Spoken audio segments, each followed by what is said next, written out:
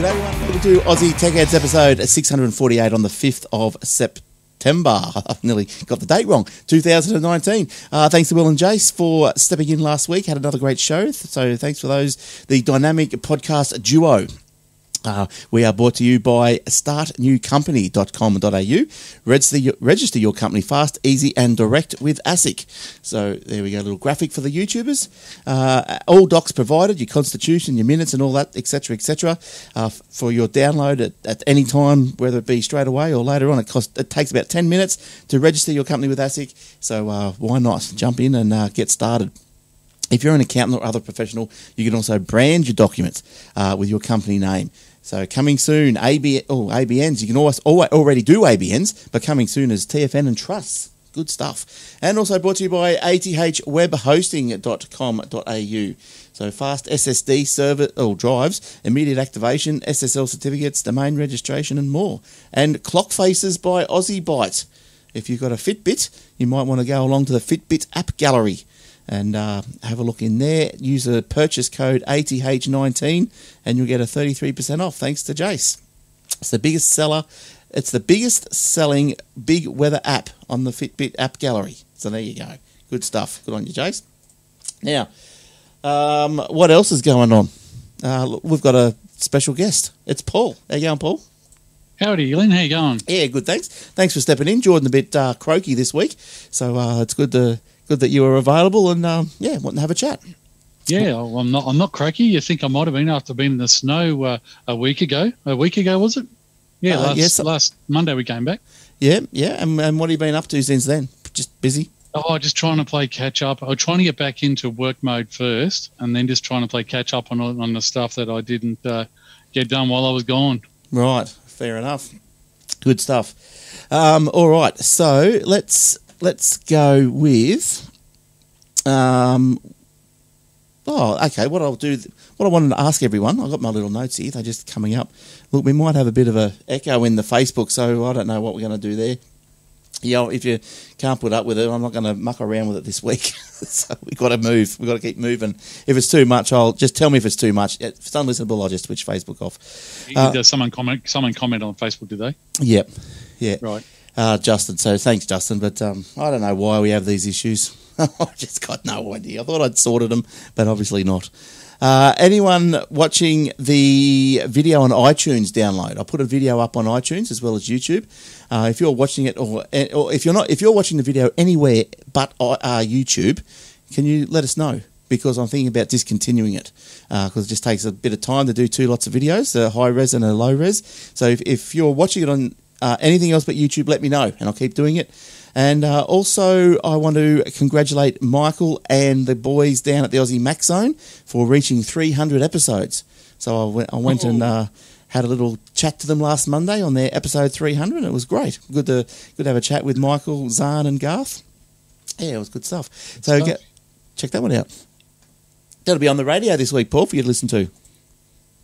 Mac Zone? Yeah, on the Aussie Tech Radio. Yeah, I don't think I'll be listening to Mac Zone too much. No, that's right. You're not really into that, are you? Do you turn the radio off when that comes on? Pretty much, yeah. Right. Okay. No, I'm a heavy Windows fanatic. Right. So, I don't even use Linux or Unix all that much. I have used it, but Windows is more my scene. Yeah, okay. Windows is my scene as well. But look, I do have Macs. Yeah, as you all know, I've got the iPhone. I'm back on the iPhone. Were you here last week or when I said I was? No, I did. It was a year before you. The week before you mentioned that you have retired your Xiaomi to the cupboard and you've gone to back to iPhone. That's right. Well, I have. But look, speaking of iPhone, there's a couple of mobile stories and probably Apple stories this week. There's nothing else really going on at the moment. I think everyone's just gone quiet for the Apple event that's coming up next week. But Apple is What's the Apple event? Is that the whatever it is? Yeah, whatever they do. The release of the new phone. Yeah, that's right. So that's what I'm waiting for. To see what comes out, because there's no point in buying a new one now. Might be able to get the 10 cheaper or get the 11 for the same price as the 10 it is now. Yeah, or the XR. Yeah, probably looking at the XR, but we'll see what happens. See what happens next week. But look, But the Apple is to supply iPhone parts to independent repair businesses. Now, this is something a bit new. Apple said on last week that qualified independent repair businesses will now be able to get access to out-of-warranty iPhone parts. So the authorised service providers receive access to both in-warranty parts and out-of-warranty parts for all Apple products. The Apple announcement only mentions making out-of-warranty parts available to non-authorised service providers and only mentions providing parts to the iPhone. So that's interesting because, there's been a bit of a mucking around with iPhones and the ACCC and people, the Apple bricking the phones because the fingerprint sensor's been removed or replaced, or something else, the screen's been removed or replaced, but the original sensor's been put back and then the phone's just bricked anyway. So I wonder if this is something to try and counteract that. That's been an ongoing discussion for quite some time, the third-party repairer game, isn't it? Is that it's associated with allowing people other than Apple to do repairs, qualified Apple people? Yeah, well, it looks like, from what it says here, it's that's the more of the unauthorised repairers access to unique or original parts, but it looks like only from outside. So it is a little different because that's not repairing. That's more to do with the parts. Yeah. So look, I've got if I can get this screen up, we can have a look at a bit of a story. Oh, look, it's too big. Squeeze that in there like that. There we go. Yeah. So so it just goes on to say, the independent repair provider program. It's free to join, but repair shops will be required to have an Apple certified technician on staff. So qualifying repair businesses will receive Apple genuine parts, tools, training, repair manuals and diagnostics at the same time as the authorised Apple repairers, Apple said in the news release. So that's a big change because they like to keep all this sort of stuff in-house, don't they? Yeah, and that's a bit of a surprise actually because they're actually going to supply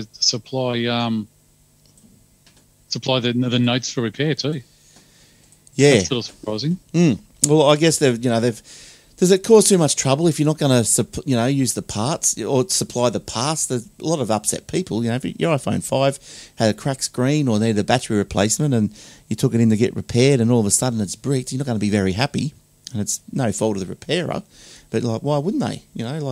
What was it today? I had a mate ring me up and say, he bought this Apple Mac on eBay, 2015 model, and so when he got it home, he went in to replace the hard drive with an SSD. Speed it up, and it wouldn't work. It had come up with a big lock symbol on it, because the person who owned it had probably similar something to BitLocker on the PC. I think Max was it. Sorry, this was a Mac computer laptop. Yeah, a Mac. Yeah, iMac. That's right. iMac. Gee, okay. Yeah, so I didn't know that you could lock them down like that. But does just replace parts and get that come up. Yeah, he tried to put the SSD in, it wouldn't boot from the SSD. So he got that lock and he couldn't go into the disk utility or anything like that. But when he put the original drive back in, it all worked. So somehow there was a code that married the like the BitLocker thing or the CMOS password or something like that on a PC. It's similar technology to one of those, yeah. Yeah, so... probably more CMOS because their hard drives are pretty low level. So anyway, luckily enough for him, where he got it off eBay, they had a 30-day money-back guarantee. So he said, well, I can't get into it. He took it over to the Apple shop and they said, we need the original purchase receipt.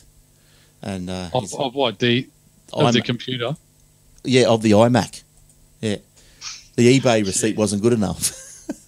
So, but I guess which is fair enough because it's for security, isn't it? Like it's the same with iPhones. If someone steals your iPhone these days, they can't use it.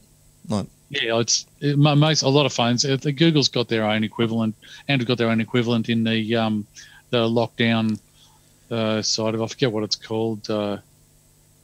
It's a lot of computers and phones have something similar to stop if it's stolen. You can lock it down.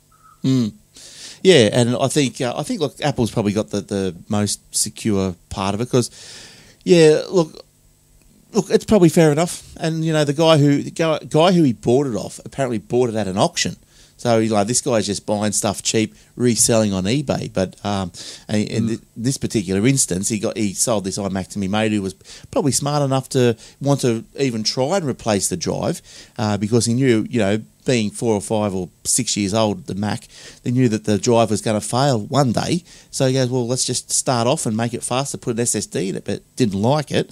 So he's going to send it back.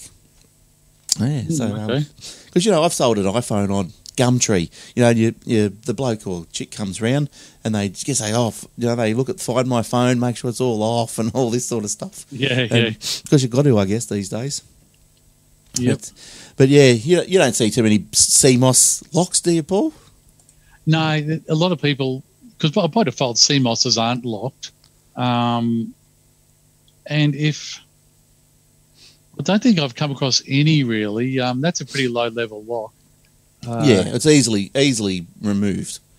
You can just do a jump on a motherboard if it's a desktop, or a laptop probably a little more difficult. But there'd be a workaround, I reckon. I think the BitLocker. I'm not sure if the BitLocker actually renders the computer useless. It might just be that drive. It renders the data inaccessible. Yes, it's just the drive. So the computer, you could put another drive in and still use the computer, but Macs have gone the extra step and tied it all together and said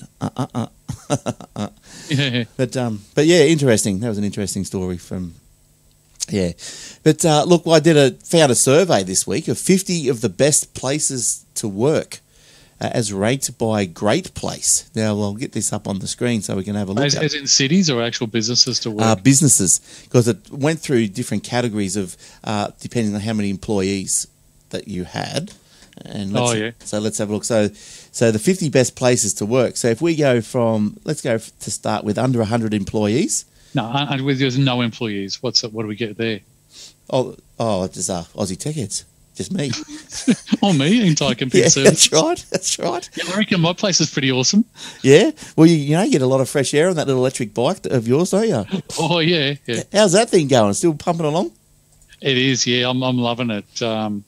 Probably put a bit of a plug in for Dillinger Electric Bikes on the Gold Coast near you. Oh, yeah. They're up in Surface or somewhere? Is that where they're in Southport, actually. Oh, that's right. That's where the but mind you, they'll deliver to anywhere in Australia, the world, I think, actually. Right. But they're a bit of a leader in the electric bike field, or with retrofitting anyway. Right. Yeah. Okay. Because you had a couple of issues, didn't you? Like about a year ago. Oh yeah. When you're retrofitting anything, you can retrofit a car. You put a Corolla, you stick a twin turbo or supercharger in a Corolla, like retrofit that, and you're going to have issues because they were never designed to do it. And the same as a bike. My bike was actually, would you believe my bike is nearly, in fact, I think it's 20 years old. Yeah, the actual frame, the base of it, and I retrofitted the electric motor to it, and it was never designed for. There's no such thing as electric motors on bikes back in those days. No, it was all leg power, wasn't it? Yeah, that's right. And leg power cannot get the torque that a motor could potentially get. Right. And what happened to yours? The motor burnt out or something? Is that what happened? Well, I've had a few. I've been using electric retrofits on bikes for about 8 years now, for quite a while. And basically, I must have done 20, 30, 40,000 kilometres on this one, and the cogs just decided to wear out. And instead of just quietly wearing out and just sitting over there was a big crunch, bang, crunch, and the next thing, I got a feeling all of my cogs were shot to pieces. Yeah, right. It was time for me to upgrade to a more efficient, better, bigger system, and what I've got now suits me down to the ground. Yeah, it's also like Toowoomba wouldn't be too congested traffic-wise, would it? But you can still... No, well, it is. Well, we have this thing called a highway that goes through the middle, but as of this weekend, they're going to be opening up our... it's quite a benchmark for Toowoomba, the Toowoomba Second Range Crossing. Right, okay. There's been millions of dollars, hundreds of millions, possibly billions, I don't know, but it's a lot of money has been spent on it. And it's a big thing for Toowoomba. It's actually going to get a lot of the traffic out of the city because it really doesn't do anything for those that live here having trucks going through. They generally don't stop, so they're not really bringing income into the city. They're just... running through. bringing congestion in our city. So I was actually going to ride. I was going to do the second range crossing ride. It was like an opening day thing, but it's a bit too expensive for my liking. I'm a bit of a skinflint here, so I'll wait till it's open and then I'll go for a wander on a day. Yeah, and so the crossing is over or under or a bit of both? Or it's a viaduct. It's actually it goes to where Grantham is. Helen and Grantham. That's where there's a lot of flooding and people water died problems. Yeah. There's actually from there it actually goes onto a raised road, which actually becomes a viaduct, which is I don't know, it could be 50 meters high. Some of the viaduct, which actually slowly slopes up to the up the range off to one side of the city and goes around the city. Right. And did you say it was a toll road? Well, it is. I didn't say it's a toll road, but yeah, it will be when it's finished, when it's all up and running. Yeah, right. And it's not going to be cheap. I think for people live in Toowoomba have no reason to use it, so therefore they're not going to care whether there's a toll on it. Yeah. But I think it's going to be about $3 or $4 or $5 for a car to do the full length of it, or for trucks we're looking at. I think it's $25 for a truck to drive on it. So it's holy jeez, that's crazy, isn't it? Like, but the range, Toowoomba range, is pretty tough on trucks. Yeah, well, I guess it would be. It's a long way up, isn't it? Yeah, it's a steep. The problem is not the height. The problem is the steepness of the range. Yeah, I haven't been to Toowoomba for years. Probably, I don't know, 30 or 40 years. Well, we got our Carnival Flowers coming up, mate. Carnival of Flowers.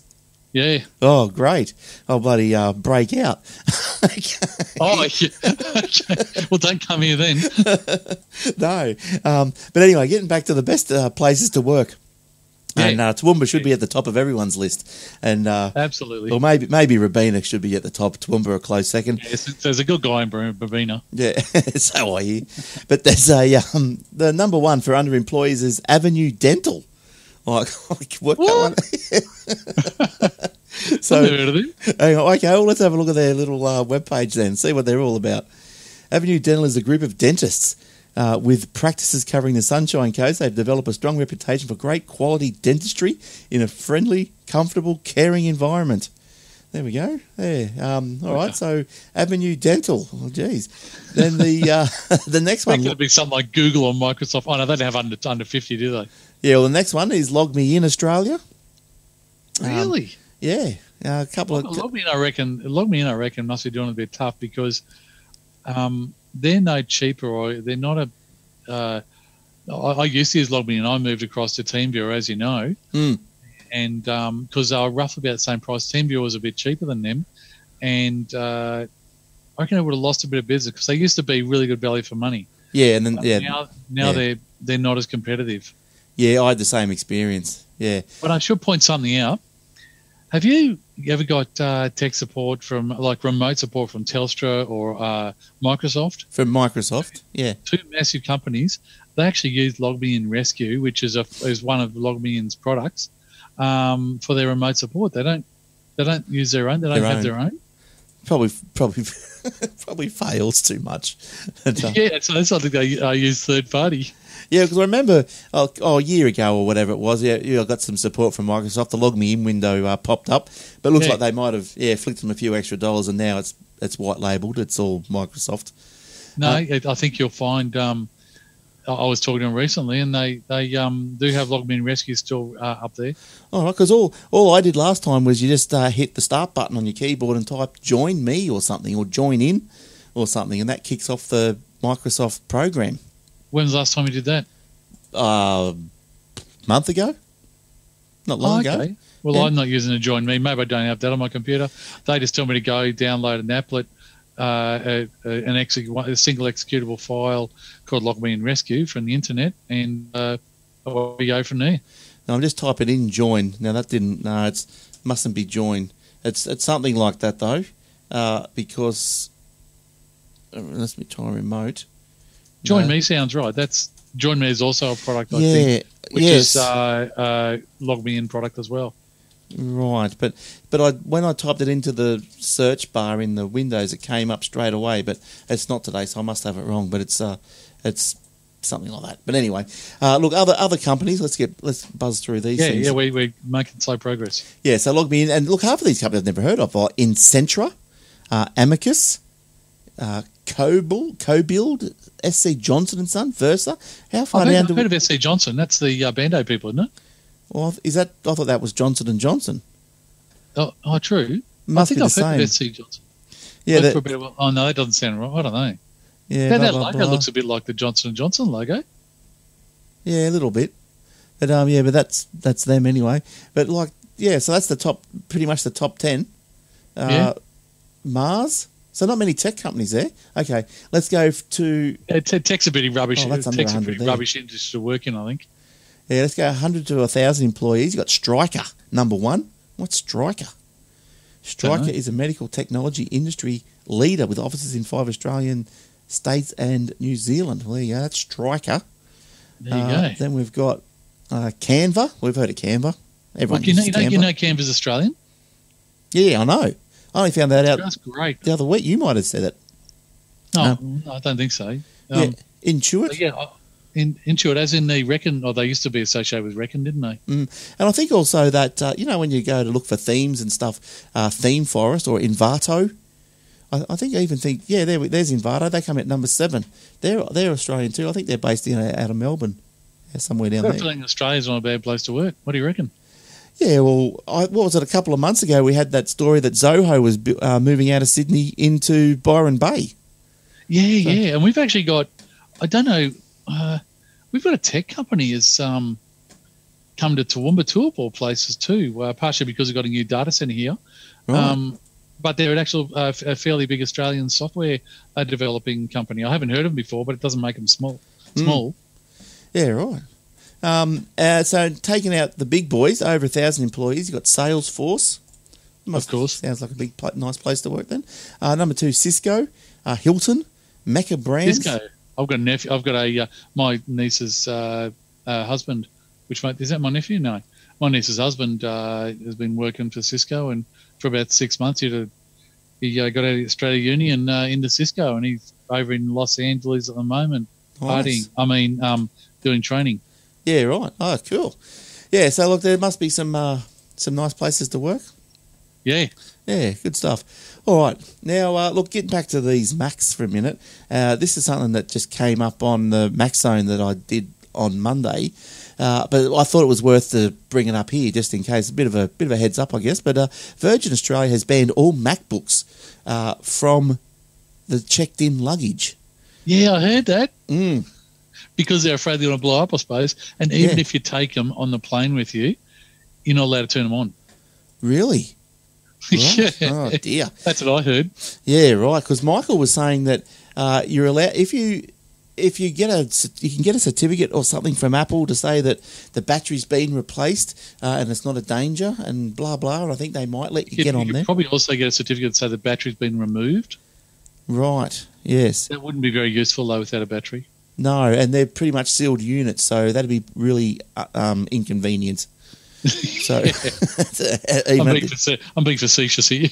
Yeah. So, but apparently the reason why they banned them all was because that the hostesses or the check-in or whoever the staff, or even me or you, probably just can't looking at one can't go. That's the model that had the bad battery. You can't tell.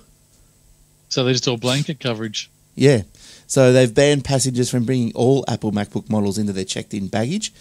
The Virgin cited Apple's worldwide recall of older generation 15-inch MacBooks in June after discovering that the lithium-ion batteries could overheat, causing a fire.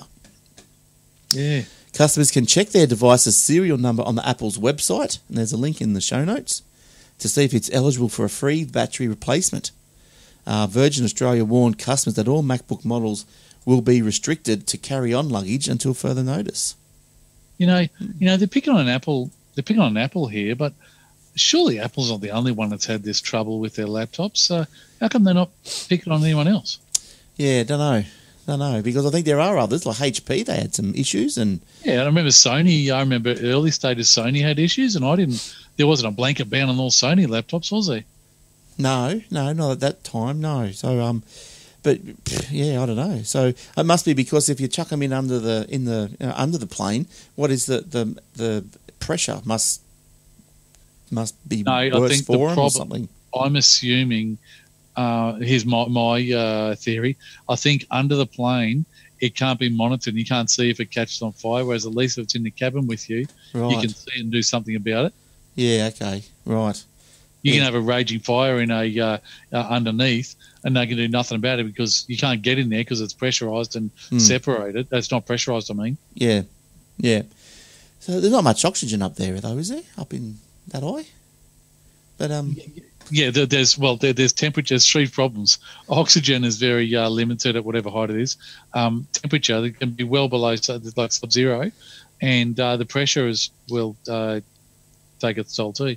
It's amazing. I don't know if you ever noticed it when you've been flying, but the last time I went to America and we were coming into Florida, I was looking at the screen, on the back of the seat. I was looking at the temperature, outside temperature, and it's pretty cold up high. What is it? Oh yeah, -30 or something like that. It's pretty cold. It can be like up there. Yeah. Yeah, and I was watching it, and even as we got down, they were getting lower, and it's still like like -10 or whatever like this. And it wasn't until like, I don't know, like it just seemed like only a couple of 100 metres did it just go from cold to about 25, So yeah. the heat of the Earth is not a wide blanket.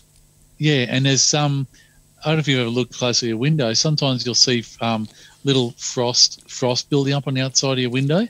Yes, yeah. Or inside, I don't know what it is. I think it's two levels, two parts of your window, and look, you can actually see the frost building up, so it's obviously quite cold out there. Well, talking about being up high, how's this thing? The world's first space hotel. Wow, yeah? Yeah, so this is going to be hopefully ready to have a bit of a stay in 2025. Now, I've got I've got a video here, if I can get this link working, just so we can have a bit of a look at it. Nevada desert or something, is it? No, it's up in space. Hang on, let's go mute that. Let's go back over here. Now, can we see that? There we go. Yeah. Okay, let's see this. Now I'll read you the story after I skip that ad.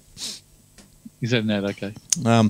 So the orbiting space station is designed to accommodate 400 guests and has facilities that you find in top hotels such as restaurant, bars, and a cinema. This is the International Space Station. No, it's similar to it. It's not the International Space Station, but it's going to be same sort of technology. They reckon that made the ISS. It has called the creation the von Braun Space Station, and has plans for it to build upon technology that is already used in the International Space Station. It's going to be a big wheel. It's like like the Brisbane wheel or the London wheel. It looks like that, but just out there in space.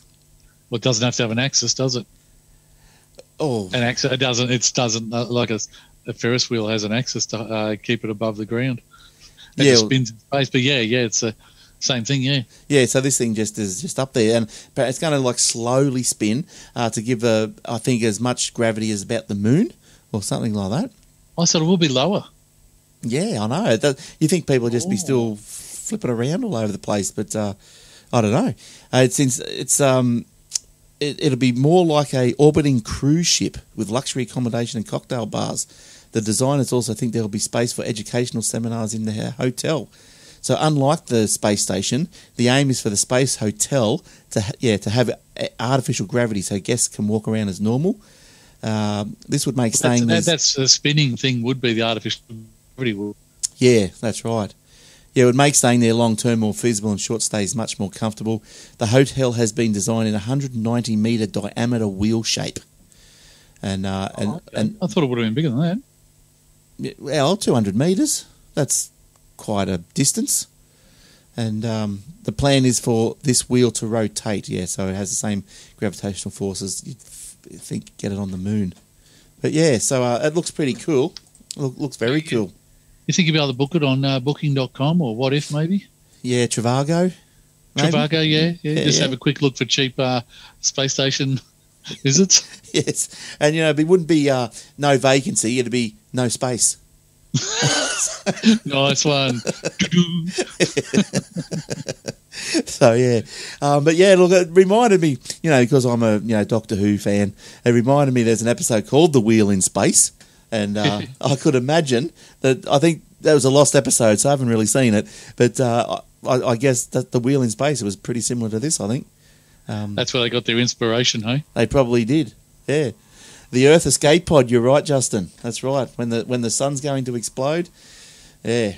That'd be good. But wouldn't that be like great if that thing was self-sufficient and you could just pop out of the Earth's orbit and then just keep going and going and going? That'd be cool one day. Well, you see, you're suggesting propel that into space. Yeah, just let it go outside the Earth's orbit and then just let it go like one of those satellites that have already gone out there. You might run out of something though. Yeah, self-sufficient. It's got to be self-sufficient. Yeah, so, okay. Yeah, but yeah, be a little while off, but that'd be cool. I wonder how much that'd be. Oh, you'd be half tempted to give that a shot. Bucks. I probably wouldn't go on the first 100 goes. 100, no. Because you think, well, if something's going to happen, give it 100 goes. You think you can afford it, hey? Yeah, it's probably pretty expensive, eh? They haven't made it yet, have they? I don't think so. Let me go. It's going to have 400 guests. I read somewhere that doesn't. I can't find it here, but I did read somewhere that it's going to be hopefully ready for 2025. That's to make something that size. Like it took a lot longer than 10 years to make. That's 6 years to make the International Space Station. Why do they think they can make this any faster? Yeah, I don't know. Maybe they've done it before. They know what they're doing. I'm just looking to see get a date for you, but I can't find a date. The Gateway Foundation, who's building it, hopes to have its space station hotel up and running by 2025. I believe it will happen one day, but there's a lot of things opposing, because fossil fuels to get there is a big problem. Yeah, it takes a lot of energy. So many fossil fuels are used to. And we're running out of fossil fuel. Well, we've probably got enough to run for the next however many years, but I reckon we won't have enough to get up there. By the time we run out, we've probably figured out how to mine other planets or something. I think we got a bit for a while, I think. But no need to waste it, though. Now... I do have a story, by the way. Oh, okay. You can have a go. Yeah, okay. I haven't got many, but I've got one here. I haven't read the content of it, so it could be awful. It's Just let me bring up the detail. So you're just going to have to listen to me. Facebook could be about to start hiding like reaction counts. Facebook could soon start hiding likes on posts to help improve users' mental health. The company also tested a similar move on Instagram as a way to help break users' fixation with getting likes on their pictures. I'll just read a couple more sentences. The social media giant told Forbes it had been considering a test that would hide like reaction counts. No tests have been run, so we haven't tried it yet.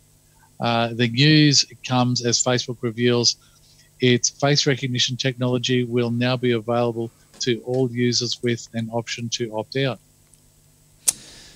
Well, right. That's interesting that they're opting likes, giving people the option to opt out of face recognition too. Yeah. But yeah. Anyway, with the likes, that's a good idea because people just. I reckon it's contributed to mental health in the world. This how many likes have you got, and same with Instagram, and I think it's curbed some bad habits. I'd have to disagree to a certain point. I would say, okay, yes, in this day and age, because of the way that some of these people have been brought up, maybe that they place so much emphasis on likes and dislikes and just really superficial stuff. But shouldn't we be tougher than that? Shouldn't the brain and the body just be tougher than I didn't get any likes on that. No one likes me. Boo hoo. Well, if it was tough enough, you wouldn't use it, I suppose. The problem is there's plenty of people out there.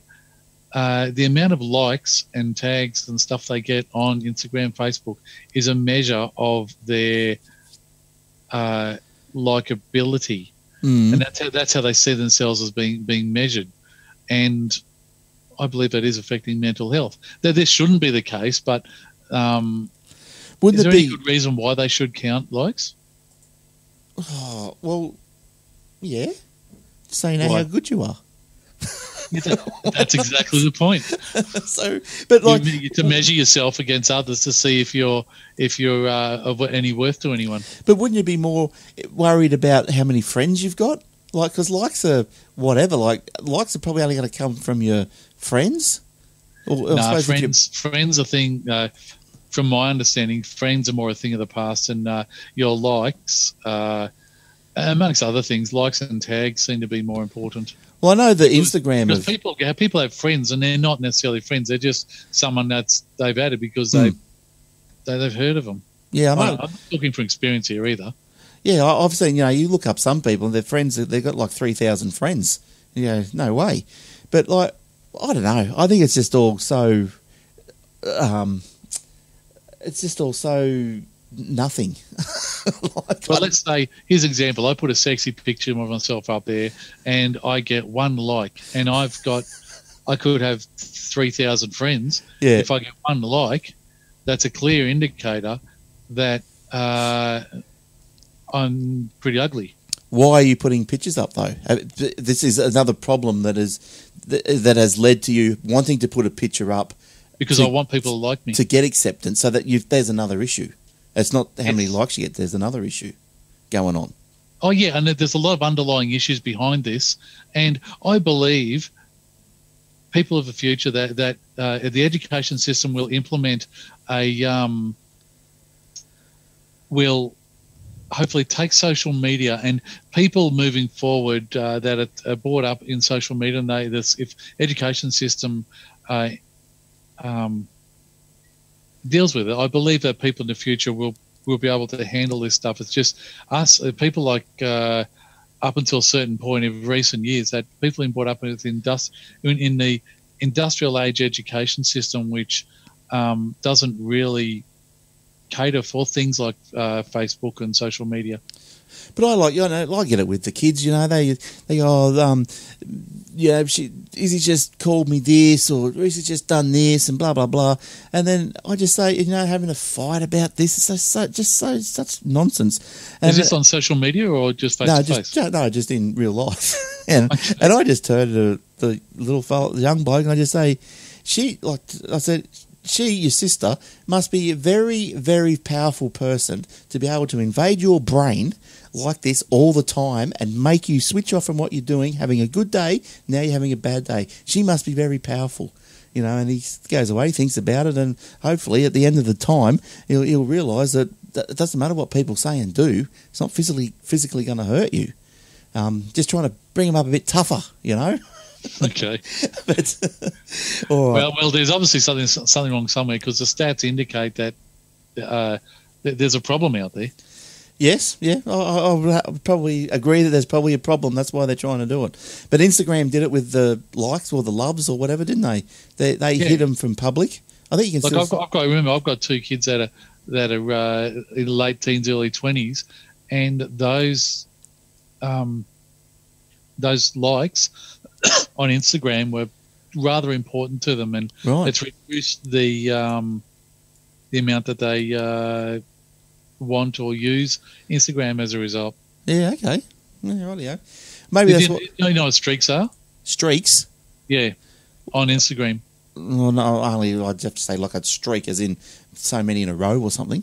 Yeah, that's exactly it. On Instagram, streaks are also another similar. They're not good for mental health, where basically people have constant contact every day for a number of so many times, and I've known people that have constant contact every day for people that they don't actually ever see face to face or rarely see face to face, and contact can simply be a click of a button just to see what someone's doing, but nonetheless it's still a streak, and they can go for years.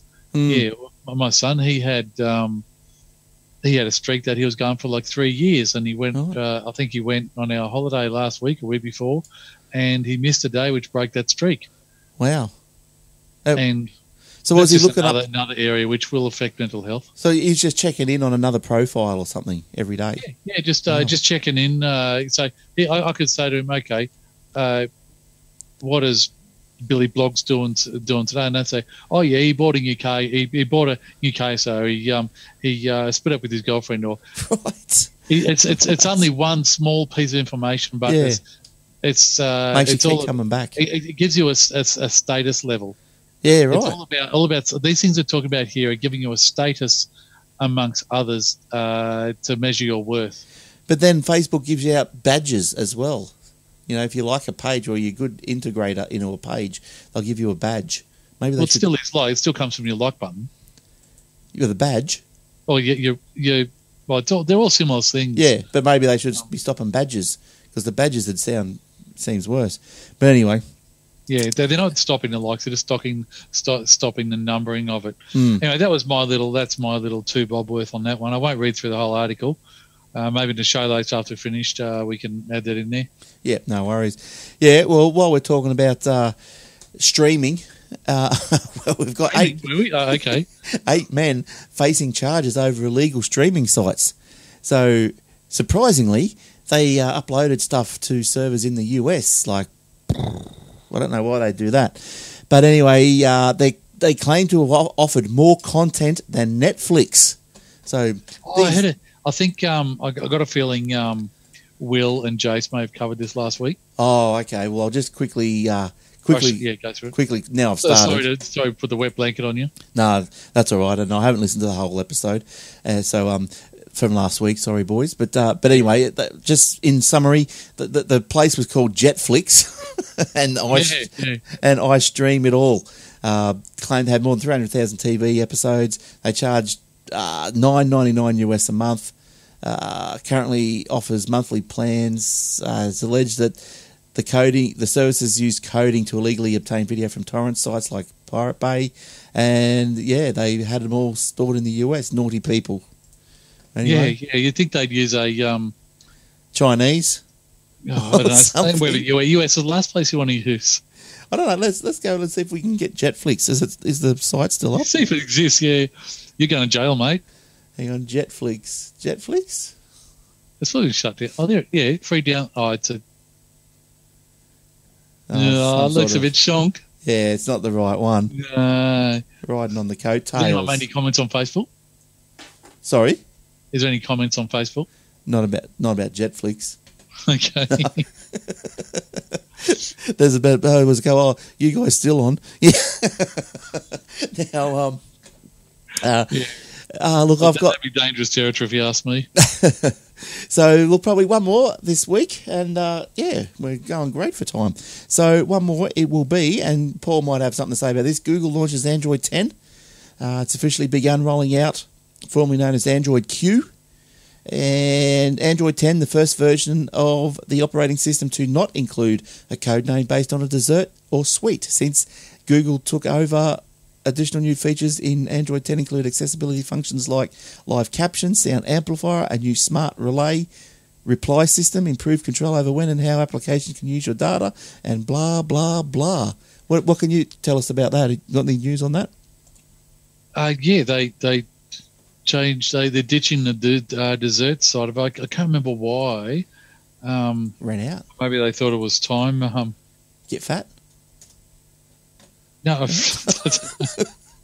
I did have an article to move on from there, but I've lost it. That's all right. Well, look, I can go on. Full details of all the changes in Android 10 can be found on the official site. Those on compatible Google Pixel handsets will begin receiving the over-the-air updates in the coming days. So those too impatient to wait for over-the-air updates can download and install the upgrade manually from the Google's developers site. Android 10 updates are available for a whole range of Pixel 3a XL, 3a, 3XL, 3, 2XL, 2XL. I reckon they will come to Android One devices pretty quick too. Yeah. So maybe I'll fire up the Xiaomi and see what You changes. you won't do that. Oh, yeah, well, I've got one. So, look, I thought about getting rid of my Xiaomi, but I thought, you know what? I'm going to keep it in the cupboard. Yeah, I'm going to keep him charged because every now and then someone rings up and says, I can't hook up my emails and I've got an Android phone. So now if I've got an Android, I can just, I can punch through with them while they're on the phone. Yeah. I'll just, as you know, I did have an article, something to bring up about that. I may as well, if I can't find the article about it, I'm not going to read it. I'll just talk on what I read. Yeah.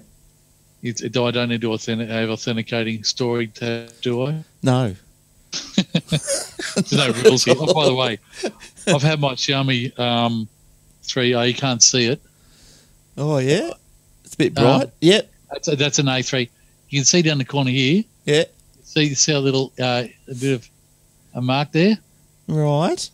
Broken already. Oh, is it the glass? Yeah, I smashed the screen. Oh, have you got a protector on it? No, I did. I thought I was smart enough not to need one. Oh, that old trick. Obviously, I'm not.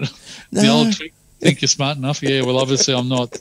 And the problem is, it's a rare brand, it's a rare model, and it's an AMOLED screen, so it's going to be hard and expensive to try and get a replacement too. What about if you got some of that stuff for windscreens? Supposed to fill it in.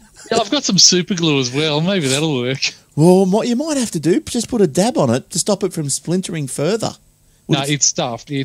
Luckily, it's only. I think it's. You know how with your phones you got different layers. You got like a digitizer layer, and then you got LCD. Even though they're vulcanized, they're stuck together. Yeah. Under the very top layer is broken, and LCD is still fine, and everything's working fine. So I'm just hoping it'll just continue to work for the next 10 years the way it is. I don't know if you can see my phone.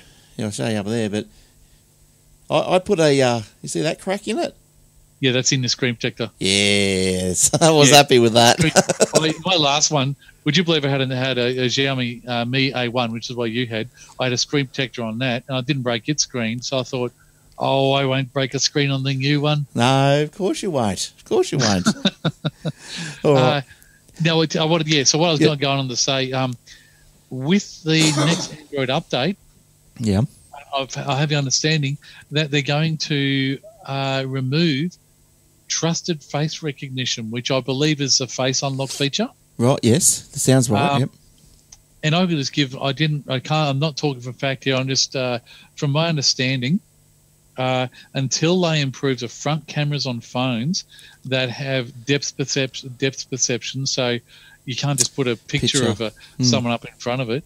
Until they implement that, I don't think that facial recognition should really work. You know how the back cameras on phones have those laser measures and fancy triple cameras. Does, yeah. Until they can implement that on the front, I can't see why facial recognition would work all that well. Yeah, okay. Yeah. Why we'd say it's secure. Yeah, you're probably right. Like, I don't think it's too much to ask to use your thumb to open it. Yeah, and that's nothing's absolutely foolproof. And someone said to me today, one of the problems with the face unlock thing, someone can be asleep, you can grab their phone, take a photo of them, and you got into their phone. Yeah. Or if they're standing in front of you, you can hold it in front of them and you've got it. Even though, as long as their eyes are open, they probably notice. Yeah. Yeah. Well, I don't have a problem with that. I'm on board. Someone what? No, I don't have a problem. I'm on board. Get rid of it. Oh, yeah, yeah. The good old pattern or the numbers, they seem to keep on coming back to that. I believe they can improve this face unlock thing, but there's inherent issues which they've got to overcome. Who knows? Retina scanners. I think, what's the thing in the back of the very back of your eye? Is that a retina? Yeah, retina, that'll do. Yeah. Maybe they should just build dual retina scanners into them, or DNA testers. But like if you're going to get into someone's phone because they're asleep, like why wouldn't you just put their thumb on the phone while they're asleep, or wait till they're passed out? That's why thumb is not. You got to touch them to do that, but your thumb is also not a 100% secure. A retina scanner is, because if you're asleep, you've probably got your eyes closed. Yeah. Or a DNA sample. No, not a DNA sample. The DNA is a fairly complex process, I think. Yeah. I don't know how they do it, but yeah, they'll figure it out. They're smart cookies. Now, I thought we've been doing what's happened this week in tech history, so I'll run through a couple of these. And, that's a new episode. Yeah, a new segment. You like that segment? I don't mind it. Yeah, because it gives you an opportunity to think back, reminisce. Yeah. Well, how about you reminisce on this one? It's September 4, 1998. Can you have a guess? Windows 98. Something to do with Larry Page and Sergey Brin filing incorporation papers for Google in California. Filing on a Friday, the date of official incorporation would be marked as Monday, September the 7th. Starting out as a privately held company, Google would hold their IPO about 6 years later on August 19, 2004. Gee, okay. No, I didn't know that. The first commercial hard drive, September 4, 1956. Look at the size. Yeah, I remember that. Yeah. You were around. You stepped out of it. Is that the hard drive, that picture there? Yeah. It looks gigantic. The IBM 350 storage unit Model 1 was announced, 1956, which was the first commercial storage unit to use magnetic disk storage. The technology behind hard disk drives, about the size of 2 refrigerators, and weighing in at 1 ton, the 350 could store about 4 to 5 megabytes. Yeah, okay. So there you go. I wonder if it was stored on platters or if it was on a metal drum. I think it did say discs, didn't it? Yeah, discs, magnetic disk storage. It did have platters. Yeah. The 350 would be an integral part of the IBM RAMEC 305, which would be introduced 9 days later on September the 13th. The RAMEC 305 and 350 disk storage unit were designed to replace the punch card tub file system that was the primary means of storing repeatedly accessed data. Look at it. Is that the platters inside it? You reckon? Like you zoom in, you see if you can zoom in or something. Surely they're not visible, are they? I don't know. Controller, rotate your wheel. That looks like... It looks like the platters. Gee, okay. Hang on. Oh, now we're gone. That's scroll down. Hang on. Can't handle it. Oh, it's no bigger. They do look like the platters that are visible. They are, yeah. Looks like it's a glass cylinder, doesn't it? Yeah, it's something out of Doctor Who, the Master's TARDIS or something. Who knows what it is? And I just stuck my hand in the hard drive. And we'll do one more. Oh, okay, I'll do a couple of quick ones. eBay was founded. Yeah, I like this. September 3rd, 1995. First search engine, September 2, 1993, was known as... Sorry? What was the search engine? Known as W3 Catalog, or the CUI WWW Catalog. It was started by Oscar somebody at the centre somewhere because it's in a different language. I could not find that one for. First flyby of Saturn, September 1st, 1977. My voice is going. All right, that's enough. And cool. Aldous Adobe. Go back to that. The Adobe one. Yeah. See Aldous Adobe merger. Yeah. I remember that was 2004.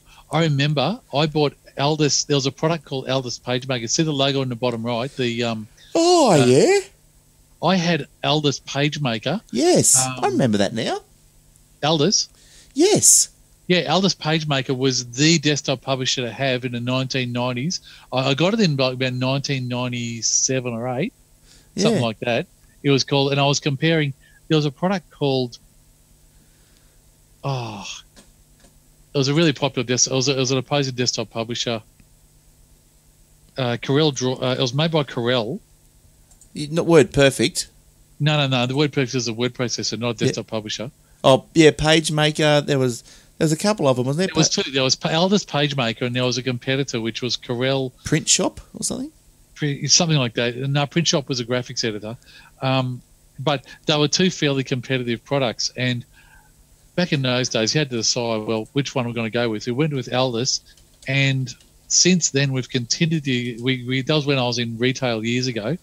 We used Aldous in that retail business for years and years and years, and we upgraded. And then in 2004, as you saw there, it went to Adobe, and then we got Adobe PageMaker, and we kept on upgrading, and it had such a long life. Like we started on Adobe PageMaker about 2000 and pretty much shortly after Windows 95 was released. It must have been about 1996. we got it, and we continued to use it right up until about 2005.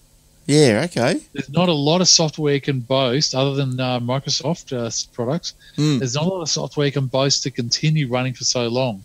And now they've gone to CS5, which is called InDesign. And InDesign can still open PC PageMaker files. Yeah, really? Yeah, so InDesign is the problem with InDesign. It went more to a web-based production system as opposed to print-based, because they could see the writing on the wall for print. And we stopped using it then, and I just went to good old Word since then. Yeah, right. Well, maybe if you got one of the old IBM 350 disk storage unit Model 1s in the shed, you might be able to get a few PageMaker files off it. Boot them up. That's 1950 something. You're about 30 or 40 years out there. Well, you still got to have one humming away in the shed. You put your okay. You know, as long as they weren't any more than 4 to 5 megabytes, you use up the whole wall of your storage.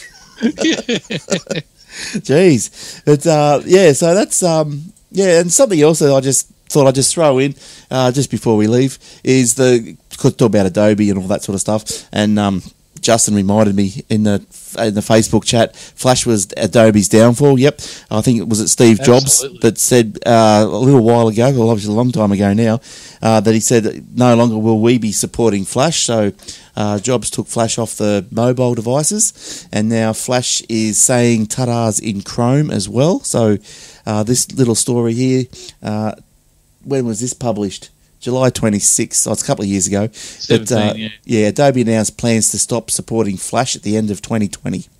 Well, there you go. That's another long life of a product. 20 years in anything in this game is bloody big achievement. It had a miserable ending because it was just bad news towards the end. If you wanted viruses and stuff, you that's right. Flash, and that's what it was its downfall. But you'd be surprised how many people still got Flash on their website. Hey Tim, so you want to take it off because is that a customer of yours? No, it's someone I know. And sometimes he watches in the chat. So, but look, get rid of that Flash. Yeah, but not only is it just old, and I'm not sure what Google Chrome's going to do to it at the end of next year, whether or not it might just come up, with the broken or the jigsaw puzzle or something, just say can't do it. But not only is it, Flash and with all its inherited problems, but Google doesn't like it that much. That if you've got Flash on your page, it sinks that ever slightly your SEO ranking. Oh, so, really? Okay, I didn't know that. So if you got Flash on your side and you want to try and climb the Google rank, get rid of it because they're marking you down for it. Yeah. What about, just on that matter, Java? Is Java facing the same problem and websites and stuff, or has it got a prosperous life? I think it's still kicking along pretty well. Yeah, it's not an obsolete thing. I don't know a lot about it. No, not as far as I know. I think it's used quite a bit. I'm not a Java programmer or nothing. I don't know either, but I just fiddle around in WordPress, and I know everything's Java. Everything's got JavaScript's loading in and out of it. It's still well used because I was told that there's JavaScript and Java. They're very different things. Yeah, I think they're two different languages. And they've got the same name. It's a bit surprising they call them the same. Yes, because then you got your Java on the computer, but JavaScript on the web. You remember back in the old days, you used to have to, you get your OS and you'd set it up, and then you have to install Java. Like, I haven't done that for years because they built it into browsers now for when browsing the web. Yes, well, new programmers and non-tech people alike have confused Java and JavaScript, but their only commonality is the word Java. Each is a programming language in its own regard, and each has its strength over the other. One isn't necessarily better than the other. Programmers use both, and Java and JavaScript for a variety of different tasks. So JavaScript is in the early days of the internet, around 1990. IE, Netscape Navigator were the most two popular browsers that were using it.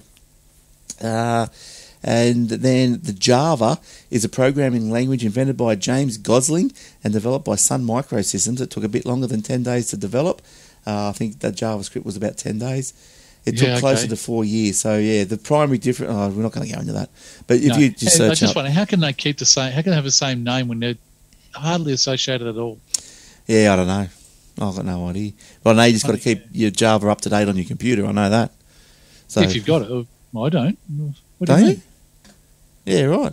I don't have Java installed. Some programs require it. Just got to keep it up to date. Okay, Java, well, not the ones I use. Yeah, right. So if you go to your Windows start screen and just type in Java, nothing comes up in the search. Oh, yeah, it does. I think it might be. Actually, I think Microsoft. No, I don't. Programming language Java. Okay, well. But it doesn't come up as an installed app. No, I don't think it does. Software platform or programming language. Okay. I think it's just a web search. That's all it does. Yeah, right. I got a feeling Windows. Excuse me. Sorry. Bless you. Windows and Google, I think, have embraced Java itself reasonably well. I think. I'm really no expert in this field. I should just shut up. Java code must be compiled, and JavaScript is all text. Each language requires different plugins. JavaScript code is run on browser only, while Java creates applications that run in a virtual machine or browser. Java is an object-oriented programming language, and JavaScript is specifically an object-oriented programming scripting language. So there you go. You're getting into the nuts and bolts there, eh? Yeah. Getting a bit muddy for me. Bit much for me too. I'll stick to me what I know. Yeah, old Windows. I'll stick to me WordPress GUI. Hey, one more thing. Just wanted to talk about. Yeah. I know we hopefully haven't gone over time. Always. Windows. Have you heard? There's been a lot of talk about Microsoft and Windows. I listened to a podcast. Had Leo Laporte in it, actually, of all people. And he was talking about the fact that Windows is not a big focus and a big money spin or anything for them anymore. And they're really focusing on other areas. But I've got to say, Windows is the best, in my opinion, that it's probably ever been, the way it's operating. And yet it's not a good money spinner. So I'm sort of thinking, has Microsoft got a future for Windows? Well, I think the future. Well, look, I'm not speaking from any position of knowledge, but I think from what I understand is that they're just going to keep pushing out updates to Windows 10. I think Windows 10 is where it's going to stop, and then it's just going to be updated, with the additions every twice a year or whatever it is. It's going to keep improving, yeah. And I think because you've got your Linux, you've got your Chromebooks, like the world's just going mobile. There's a lot of people that don't have a desktop computer anymore. Like if you weren't doing, say, video recording or doing what we're doing here now, if you're just the average Joe, your iPhone or your iPad might be enough to get you by. Yeah, right? True. So, but that's not the reason Microsoft moved out of or is not focusing and developing that so much. It's more a case of they've seen the cloud because they're putting a lot of effort into Azure. They're making a lot of money out of it. They're raking it in. Yeah, and that's what they're there for, to make money too. It's the same as Amazon's doing fantastic out of theirs, the same thing. So I guess you could probably say that they're making all this money out of the cloud, which is great. But okay, people got to access the cloud, so we better make a little operating system for it to do that. So maybe integrates well. Yeah. I just wanted to see what other people, because the way Leo spoke, it was as if to say, Microsoft's not sure if it's got much of a future. Well, I'd have to say Windows mightn't have much of a future. Well, I've got to say that Windows is the easiest to work on now than it has ever been. Yeah, I'm not sure. I don't know what one. Be interesting to know what their time frame was. Not much of a future. What's that time frame? 20 years? Yeah, and what's their plan to? But you just got to, in our industry, you just got to change when changes need and be prepared to continue changing and change fast. That's right. And Justin in the Facebook, he says Windows 10S version making money from the App Store. Good question.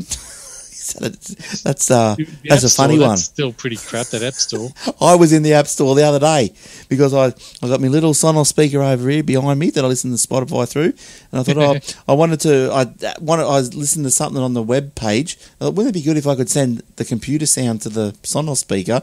And so I Googled around and came across a couple of items in the Windows App Store.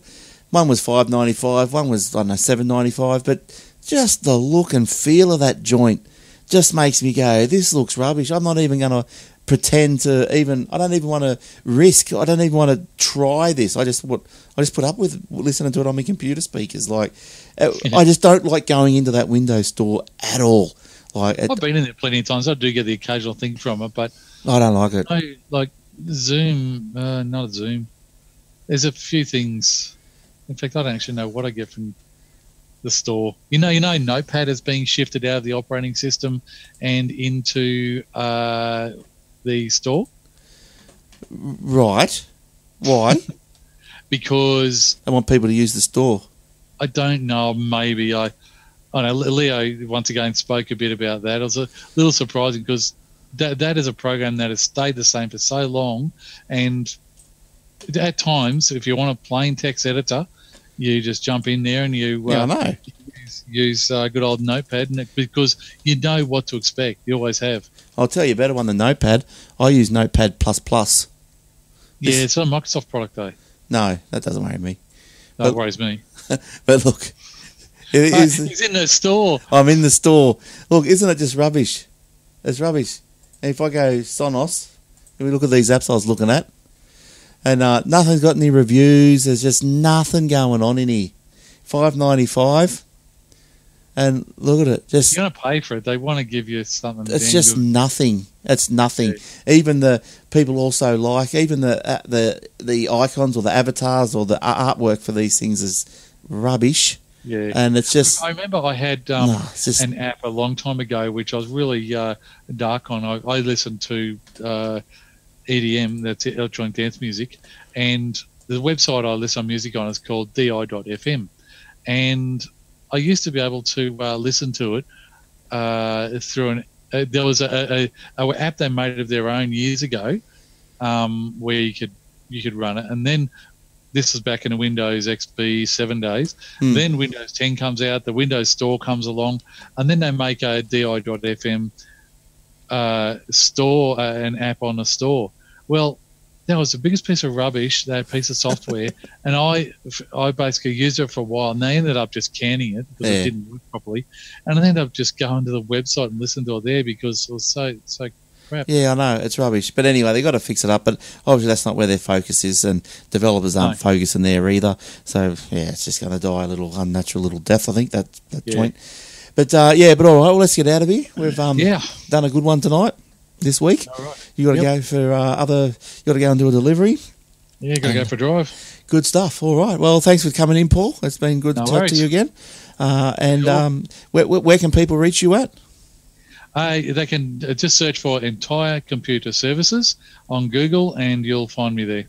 All right, and wealth of knowledge he is, old Paul. He comes out and fixes your computers and hooks you up to the internet and does the internet research for you and all. You do it all. You're very good, very good. Whatever you need, I'll do it. That's right. All right, bring beers with you. Okay. All right, thanks everyone. Thanks everyone on the Facebook, and we'll see you soon, eh? All right, good stuff. Hope the Sharks win on Sunday. Big day, big day. All right, see you guys. Bye-bye.